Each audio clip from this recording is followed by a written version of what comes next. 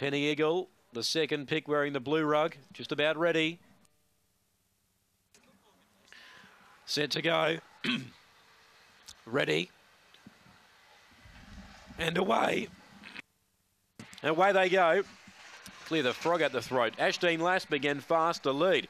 After all of that, second is Rally, third out wide Gentle Moment, fourth the inside Lectra Boots.